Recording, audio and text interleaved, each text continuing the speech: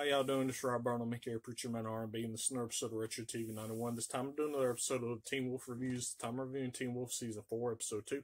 What happens on this week's episode is Scott and the rest, Lydia and Stiles takes the teenage version of Derek back to the vet that helps them out. And he really doesn't know what's going on, and Derek winds up waking up. He doesn't remember anything because he's a teenager. Well, he goes back to where the Hale House was, and he sees that it's destroyed, so he's arrested for trespassing. Then Scott comes and gets him out of jail and takes him back to his house, and Scott goes to find Peter to try to figure out what's going on. And he talks to Peter about Kate being scratched or whatever.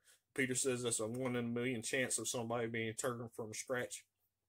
And he realizes who Scott's talking about. Well, what happens is Kate comes to find the teenage version of Derek, has him help her get into the vault and try to find what helps the wolves keep control of their shift or whatever. And she finds out that it's just this little treatment that they used in a Saiyan to control their shift. But Peter taught Derek a better way to control his shift, and that was through anger. And Peter and Kate's about to have a fight, and somebody comes in and steals all of Peter's bail bonds or hers.